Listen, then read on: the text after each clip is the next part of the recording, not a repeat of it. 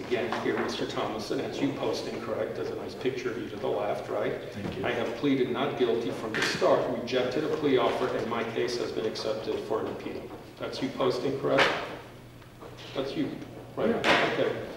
The next thing you say, this is the bigger issue, almost $500 million in manipulated listings.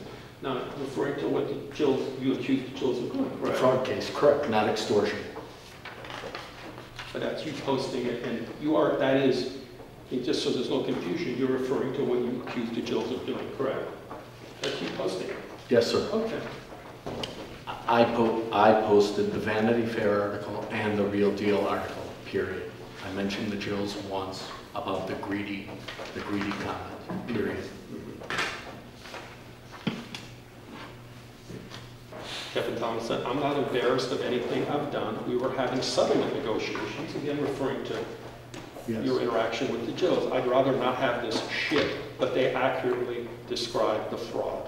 That was referring to the Vanity Fair article, yes.